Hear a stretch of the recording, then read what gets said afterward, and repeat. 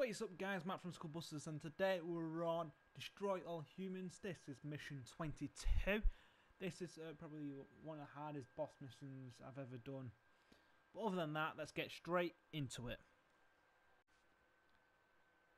Okay, for the first one, you've got to hit the weak spot on Robo Press chest. This is pretty easy and pretty simple to do. Okay, and the second one is you have to shoot the silhouette out of the air. So when she jumps up into the air, you go at her and you just shoot her down. And that's pretty much it.